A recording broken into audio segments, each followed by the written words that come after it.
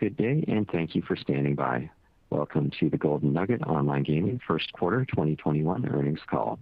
At this time, all participants are on listen-only mode. After the speaker's presentation, there will be a question-and-answer session. To ask a question during the session, you will need to press star one on your telephone. Please be advised that today's conference is being recorded. If you require any further assistance, please press star zero. I would now like to hand the conference over to your speaker today, Sloan Boland, Investor Relations. Thank you. Please go ahead. Good afternoon, everyone, and thank you for joining us today to discuss our first quarter results for 2021. With me today are our Chairman and Chief Executive Officer, Tilman Fertitta, and our President, Thomas Winter, and our Chief Financial Officer, Mike Harwell. Before we begin, I'd like to remind all participants that our comments today will include forward-looking statements within the meanings of the federal securities laws. Forward-looking statements are not statements of historical facts, and a number of factors and uncertainties could cause our actual results in future periods to differ materially from what we talk about today. We assume no responsibility for updating the forward-looking statements, and therefore you should exercise caution in interpreting and relying on them. For a complete discussion of these risks, we encourage you to read the company's earnings release as well as our filings with the SEC. In addition, we refer to non-GAAP measures during the call. Please refer to our earnings release for a full reconciliation of net income or loss to EBITDA and adjusted EBITDA, and for the definitions of our non-GAAP measures. And with that, let me turn the call over to Tilman for his opening remarks. Tilman? Thank you, Sloan, and thank you to all the investors and analysts on the call. Before I turn the call over to Thomas and Mike, I'll begin with a few high-level points from the quarter. First, as you can see by our revenue growth in the quarter, we feel increasingly confident about what Golden Nugget Online Gaming can be as we expand into our new geographic areas and continue to build our scale. I mentioned the significant and growing addressable market for iGaming last quarter, but seeing what our team has accomplished to start 2021 really emphasizes how well positioned we are with the right assets, people, and of course, execution. Second, as you will hear from Thomas, our state expansion plans are going extremely well, and we're now under agreements in geographies that represent nearly a third of the U.S. population. But very simply, we have a very strong playbook to run from based on our experience in New Jersey, and it's our aim to recreate that same success in more and more states across the country. In Michigan, our results have exceeded our own expectations. In April alone, we grew our casino revenues there by 14%. Also, I believe our results in Michigan next year will equal our 2019 New Jersey revenues, and that will turn profitable there sometimes in the latter part of 2022, way ahead of our expectations. I really can't help it, but my DNA requires that we operate our business that makes money. I've got to generate EBITDA, and we're so happy about it in Michigan next year. Lastly, I'll close by reiterating how powerful the Golden Nugget brand is combined with our broader businesses. A lot of our competitors have given up lots of equity or paid significant dollars to enhance media relationships. From a customer connectivity and loyalty standpoint, ours is so strong, we already are able to go into markets and people know who we are. We definitely have our own strategic advantage. It is Landry's massive customer base. Across Landry's over 500 restaurants, 5 casinos, and many other entertainment venues across 40 U.S. states, we have access to tens of millions of customers, and we're just in our infancy of unlocking the value there. I don't think the market really understands the powerful relationship that exists and is available to GNOG through Landry's. With that, let me end by again highlighting our excitement for the future and the great results Golden Nugget Online Gaming team has produced to begin 2021. With that, I'll turn it over to our President, Thomas Winter. Thank you, Tilman, and welcome everyone. I'd like to begin by echoing Tilman's comments. We are truly excited about the start of 2021 and have a lot of promising results that support our long-term view about the sizable growth opportunity. I will start with a quick review of our successful quarter. In Q1, we generated $26.7 million in revenues, a 54% increase from a year ago, and our largest quarter on revenue on record. We are especially pleased with this growth, as 60% came organically from New Jersey, while 40% came from Michigan, our first of many planned expansions across North America. Our growth was driven by continued strong player acquisition and retention, while operating in the competitive markets of New Jersey and Michigan. As you will see in our materials, the growth is broad-based and continues to expand beyond the COVID-related tailwinds we experienced early last year. In fact, we grew significantly in the quarter across both new and returning active depositors.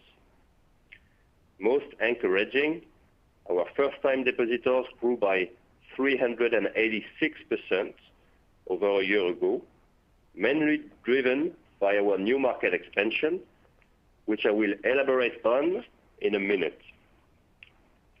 Our returning active depositor growth of 49% is just as exciting and was driven by continued strength in retention. Overall, our average monthly active depositors grew 126% over last year and 62% sequentially, which really shows how rapidly we can grow even early on in new markets. Looking at New Jersey, a major market, our monthly net average revenue per user for the quarter was $550 compared to $613 in the first quarter of 2020, which was boosted in the early stages of the COVID-19 pandemic. Still, our Q1 2021 net ARPU shows an increase of 6% over the first quarter in 2019, which we believe is a more meaningful comparison. In Michigan, early ARPU numbers have been encouraging too. While median household income is 30% lower in Michigan than it is in New Jersey, the gross gaming revenue of Michigan's first-month depositors has been only 8% short of New Jersey's over the last 3 months, which makes us confident in the long-term value we can create in Michigan. Overall, our nationwide casino net ARPU was $434 in the first quarter of this year, temporarily dampened by the record number and share of first-time depositors, who accounted for 57% of our total active depositors. You will recall that new players both spend less initially, and net ARPU is also lower by virtue of welcome bonuses that are netted against revenue. We expect casino net ARPU to progressively ramp up closer to historical levels as new iGaming markets mature. Overall, we'd remind you of the major growth drivers we outlined in our last call. First, iGaming is experiencing tremendous growth and is still in its early innings. Second, our players are loyal and tend to increase their spend over time. And third, we continue to grow our footprint as we enter new states. In summary, our revenue trajectory continues to progress nicely in line with the 50% compounded average growth rate we have exhibited over the past 4 years. Building on our last earnings call, we are continuing to see immense potential in the size of the iGaming market in the U.S. In key states where iGaming is already regulated, iGaming revenues were more than twice that of online sports betting revenues in Q1 this year. Together, New Jersey, Michigan, and Pennsylvania already generate around $300 million in gross gaming revenue per month, while representing just 10% of the U.S. population. We expect more states to consider iGaming legislation as the tax revenue potential will become harder to ignore, and we have seen several states discussing iGaming legislation in the last few months, including Indiana, Illinois, and more recently, Nevada. Let's now speak to our expansion and give some updates for our key market build over the next number of quarters. We have been aggressively working to expand our footprints across North America and have now secured potential market access across 12 states, which represents 29% of the U.S. population. We are especially pleased to announce our most recent market access agreements in Colorado with Z Casino and in Iowa with the Wild Rose Casinos, where our agreements cover both iGaming and online sports betting, legislation and regulatory approvals permitting. In addition to Colorado and Iowa, GNOG has negotiated market access for online sports betting and or online casino in West Virginia, Virginia, Pennsylvania, Illinois, New York, and through our affiliation with the Golden Nugget casinos, Louisiana, Nevada, and Mississippi. While some of these states are still pending legislation and regulation, we anticipate going live in 4 additional states this year. Next quarter, we are getting ready to launch online casino and sports in West Virginia and online sports in Virginia. In the fourth quarter, we plan to launch online casino in Pennsylvania and online sports in Illinois. Early next year, we look forward to launching in Colorado, Iowa, and Louisiana. We are currently in discussions for market access in several other U.S. states, in addition to the Canadian province of Ontario, which we believe could open their iGaming market as soon as next year. As we ramp up our expansion into new markets, we will continue to make significant strategic investments in player acquisition. Each new jurisdiction will be slightly different, but in general, we expect our investments to result in negative EBITDA in the first 2 years of operation, while achieving break-even in year 3 in iGaming states. As Tillman noted, we're excited to build each of these new markets in the same way we've grown and achieve profitability in New Jersey. I'd like to take a minute to discuss our progress in Michigan to date. First, after many months of planning, we were thrilled to launch with the first wave of operators in Michigan at the end of January. We are pleased with the steady growth we have achieved there in a market where some of our competitors have large homegrown database and are spending incredible amounts on promotions and marketing. In our third full month of operation, we generated $3.9 million in gross gaming revenue, which took us more than 4 years to achieve in New Jersey. In April, Golden Nugget was one of only 2 operators to increase its iGaming GGR at 14% month-over-month. This contributed to more than doubling our market share over the last 3 months, and we look forward to continuing that upward trend. Finally, before I turn the call to Mike to review our financials, I'd like to give an update on our product roadmap over 21. Since launching in 2013, GNOG has always emphasized product quality and innovation as core to its business. We were the first operator in the US to launch live dealer through our own studio. We were the first to launch a branded slot game, the Golden Nugget Video Slots, and we've been successful launching new slot categories like steppers and megaways. The results of our focus on product and innovation speak for themselves with the success we've seen to date in New Jersey. We were recently shortlisted by eGaming Review for their 2021 North American Awards in 5 categories, more than any other operator. Categories we were nominated for are casino operator, mobile operator, customer service operator, marketing campaign, but also operator of the year, an award we have already won 4 years in a row.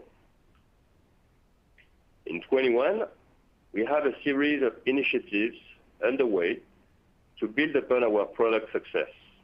In Michigan, we are excited by the upcoming launch of Live Dealer, which we expect to happen in the coming weeks. We also plan to expand our content offering by launching over 100 new games from several content providers, including Evolution Gaming, IGT, AGS, Inspired Gaming, and Spin Games in the next couple of months. Content is a key driver of player activity and spend, and these additions should be instrumental to our revenue growth in the state. In New Jersey, we are thrilled to announce that we will be significantly expanding our Live Dealer studio. The expansion will add an additional 1,800 square feet of studio space and will increase its capacity from 18 to 33 tables. We expect to complete this project in the third quarter of this year. We also plan to launch a 24/7 auto roulette, which will be an excellent complement to our existing studio and casino floor roulette tables. And our focus on Live Dealer doesn't mean we forget about slots. In the first quarter, we launched no less than 14 new games on an exclusive basis and are on track to do the same in Q2. We are working with our technology partner, Scientific Games, on delivering a newly designed casino portal, and we expect our first deployment of this will be in West Virginia. This new design will come with user interface improvements, a quicker navigation, and will allow us to release new features faster. Eventually, this new portal should be deployed across all states we operate in. We are also making solid progress on mobile applications. We deployed our first new native iOS app last quarter and have submitted our Android apps to the Google Play Store in Michigan and New Jersey. The last thing I would like to note is that we are investing in the in-house development of a new centralized data warehouse and business intelligence solution, with the first phase to be completed in Q3. This will build further on our analytics capabilities as we move into more jurisdictions.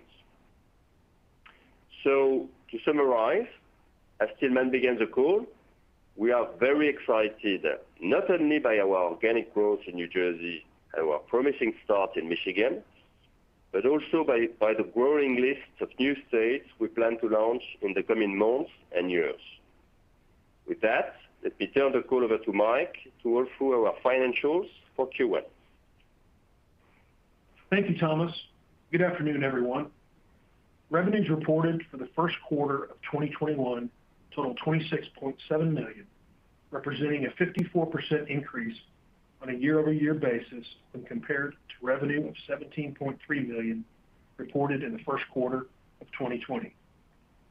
Net income for the quarter totaled $69.6 million, which includes a number of non-cash or discrete items, including a non-cash gain on warrant derivatives of $81.1 million and a non-cash gain on our tax receivable agreement liability of $1.3 million, both of which were based on a change in the fair value of these liabilities during the quarter.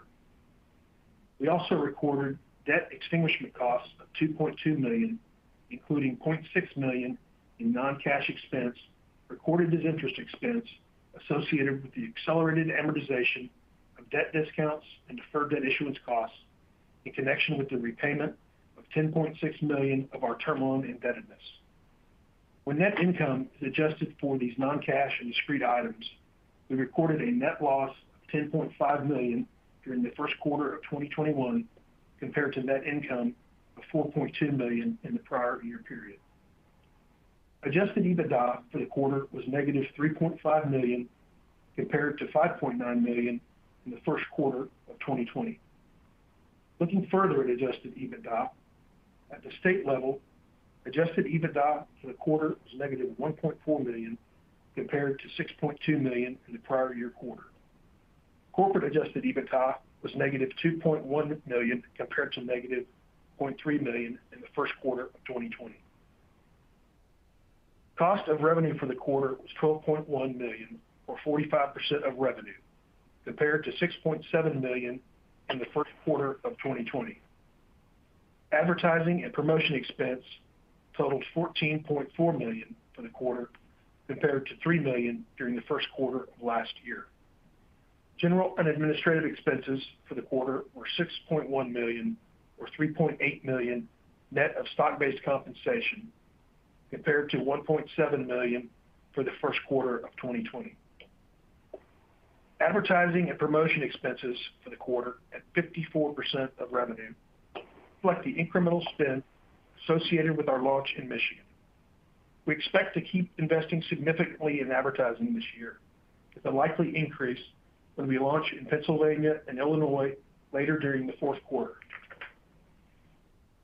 General and administrative expenses for the quarter reflect our first quarter of non-cash stock-based compensation expense, which amounted to $2.3 million, and our first full quarter of incremental cost associated with operating as a public company. Stock-based compensation expense is currently expected to be approximately $3 million for the second quarter and $3.1 million for the third and fourth quarters of 2021. Corporate general and administrative expenses, excluding stock-based compensation, are expected to remain relatively flat throughout the year, while state-level general and administrative expenses are expected to increase linearly with the increase in revenues as we launch in new markets. Interest expense net for the first quarter totaled $5.7 million, which included $0.6 million of non-cash expense associated with the accelerated amortization of debt discounts and deferred debt issuance costs. Interest expense net for the remaining 3 quarters of the year is currently expected to approximate $5.2 million a quarter. Gain on warrant derivatives for the first quarter were $81.1 million, which included gains on the public warrants through the date they were exercised or redeemed. As previously discussed, all of the 10.5 million public warrants were exercised or redeemed during the first quarter for cash proceeds of $110.2 million. No additional gains or losses will be recorded for the changes in the fair value of these warrants in future periods. However, it should be noted that all 5.9 million private warrants remain outstanding, and we will record non-cash gains and losses related to the change in the fair value of these warrants in future quarters. We finished the first quarter of 2021 with cash and cash equivalents of $153.6 million. As you heard from Tillman and Thomas, we are very excited about our planned state expansion over the next year, and we believe our current capitalization is more than sufficient to fund those plans. I'd like to take a second to provide some additional detail on our outlook for 2021. First, as you saw in our release, we have reiterated our full year revenue expectation of $130 to $145 million. In addition to that, and in an effort to help answer questions we have received from investors and analysts, we acknowledge the challenge in modeling the pace of startup and advertising costs as we enter new markets. As you saw in the first quarter results, our EBITDA as a percentage of revenue was negative 13%. Based on our current state expansion plans for the year, we would expect our EBITDA to trend in that same range in the next 2 quarters, and that our loss percentage will be higher in the fourth quarter, primarily driven by our launch in Pennsylvania, given the size of that market. For the full year, EBITDA should trend in a range of negative 15 to 20% of revenues. Finally, I'll point out 2 other dynamics for your forecasting. First, I'd echo Thomas's comment that we will expect EBITDA to break even in each of our expansion iGaming markets on average of 3 years. Second, as you consider the initial expansion of new states, there will likely be an inverse relationship between our revenue growth and our EBITDA margin, simply because of the initial cost to build our player database. With that, I'll turn the call back to the operator for your questions. As a reminder, to ask a question, you will need to press star 1 on your telephone. To withdraw your question, press the pound key. Please stand by while we compile the Q&A roster. Your first question comes from David Katz from Jefferies. Hi, afternoon, everyone. Thanks for all the detail. I just wanted to talk about the state rollouts so far, and the degree to which you're finding the landscape to be, as you expected, right, from a competitive and ultimately a cost perspective. And second, I wanted to ask about incremental state access where you've added a couple in the quarter. Are the economics around those staying the same, or how would you characterize whether they are or are not becoming just a bit more expensive? Okay, David, thank you for your questions. This is Thomas. I will start with the second one on new market access. So yeah, as you saw, we've added 2 new states in terms of market access, Colorado and Iowa, and we are hopeful to announce more states in the coming weeks and months. We are working, of course, on that. In terms of the economics of new states, the first thing is that you really need to look at iGaming states versus sports only states differently. One, because when you offer only sports, it's extremely difficult to get to profitability. The real profitability comes when you add iGaming to that. So when we have the opportunity to operate in an iGaming state, and this is really where we will want to focus our marketing investments, because this is where we will get the higher return on investment. In states that are offering only sports, at least at start, because we definitely believe that eventually most, if not all, sports betting states will offer iGaming. It's more for us a way to get a presence in the state, to start increasing our brand awareness, to build a player database, but that's really ahead of an expected iGaming launch later on. So if we really focus on iGaming states, we believe that in all states we should see the same types of economics and return on investment as we saw in New Jersey. The main difference from a state to another could be the tax rate. Of course, if you have a lower tax rate, you should expect a higher profit margin, and conversely. But other than that, we think we'll see the same type of returns. And what was your first question again? I was asking about the rollout into new states and the degree to which you're finding them competitively to be as expected, plus or minus, or any surprises there. So if we look at Michigan, of course, this is really early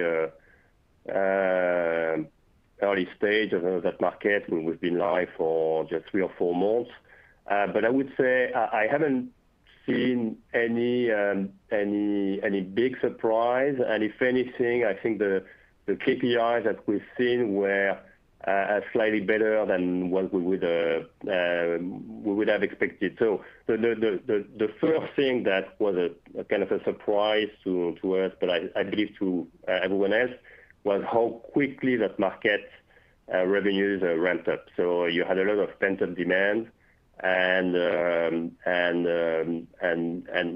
fact that this market is already above $90 million in gross gaming revenue for online gaming after 4 months is just unbelievable. And that, we think that it's going to be the case in pretty much every new iGaming state moving forward, because we saw that in Pennsylvania, we saw that in Michigan. Of course, COVID-19 played its role in it, but we believe that it's really deeper than that.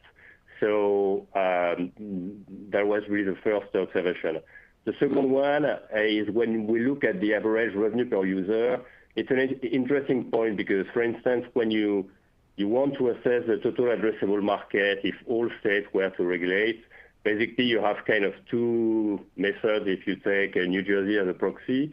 The first method is to say New Jersey accounts for X% of the population of the US, and then you apply your formula. The other way to look at it is to say the median household income in New Jersey is that much higher than the average of the US, and that gives you another method. And when we did our budget, our forecast for Michigan, we said Michigan is bigger by like 20-30% in population than New Jersey, but the median household income is 30% lower than in New Jersey. And we saw that should have an impact on the average revenue per user, not to the extent of 30%, because we are going after players with a higher disposable income, but let's say about 15% was, I think, our assumption. And what we've seen so far, especially on first-time depositors in their first month, is that their gross spend is about 8% lower than what we see today in New Jersey. And that, I think, is pretty encouraging. In terms of churn rates of new players, we are seeing lower churn rates in Michigan than we see in New Jersey. This is probably in part because it's a new market, so the early adopters are probably the most motivated players. But definitely no bad surprise here either. And in terms of cost per acquisition, that's not something that we disclose, but what I can say is that today our cost per acquisition of new players is lower in Michigan than it is in New Jersey, even if the market has grown so fast. So overall, really positive about the Michigan opportunity, and we'll see in other states. But I think globally, your economics are going to be pretty similar in terms of return on investment. I mean, the time it takes for your gross gaming revenue to recoup your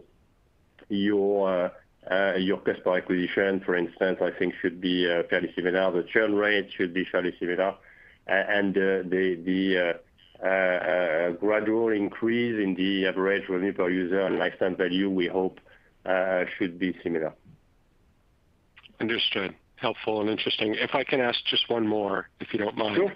Around, pardon me, the live dealer studio expansion, where a fair portion of it is for Golden Nugget, and in other cases, if I'm correct, I think other operators are using that studio on a B2B basis. What is your vision for that product specifically over time?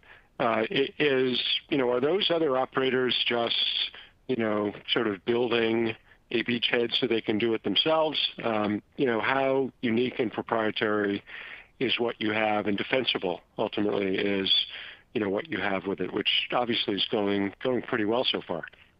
Yeah, sure. So I mean, if we go back to the genesis of that project for us, at that time, back in 2015, we really believed that live dealer was a big missing part in the offering of all online casinos in New Jersey, and we went to talk to a number of B2B suppliers who usually set up a studio and serve pretty much all brands in the market. And all of the big guys basically didn't want to come to New Jersey because they thought the market was too small and it would be too hard for them to make money. So we decided to do it on our own and did this partnership with Ezugi, and that's really the reason why we did it in the first place, to be honest. So the situation right now is a bit different because the likes of Evolution Gaming today and Playtech tomorrow are building studios in a number of states in the U.S. So we don't have the need to build a studio in order to offer live dealer. Still, for us, it's good because we are controlling the operation. It's really our staff and our own studio. So we have some cost savings because of that, and also because, as you mentioned, we are acting here as a B2B supplier as well. We have 6 brands using that studio today. And the combination of all these brands mean that the activity has grown tremendously, especially last year. And today we are close to reaching capacity in our existing studio. So we will increase our capacity from 18 to 33 tables, and out of the 15 additional tables, I think we will have probably around 10 or 12 of them pre-booked already by some brands using the studio in short order. So it's really a good asset. These are also tactical revenues for us that are good to have. And in other states, we will use the studio of a B2B provider. So that's going to be Evolution Gaming for us in Michigan and Pennsylvania as a start. Right now, all these states have asked that the live dealer studio serving the local residents is located in the state. But it might change because I think that you used to have some uncertainty around the way for iGaming. You don't have that anymore. So if at any point in time we are authorized by a regulator to use our own studio in other states, of course we will do that, and that would be a positive. Perfect. Thank you very much. That was our last question at this time. I will turn the call back over to Tim and Fertitta for closing remarks. Well, thank you very much. We very much feel great about the future, and it's a great industry to be in, and we look forward to continuing to build this out. And we're always available, Thomas or Mike or any of us, even myself, if we can ever help y'all or answer more questions. And we're so excited about Michigan. Like I said, it kind of validates our strategy and our conviction to how bright the future is, and that we can get to positive EBITDA in just 24 months now in a major state like Michigan. So thank you all very much, and everybody have a great week. This concludes today's conference call. Thank you for participating. You may now disconnect.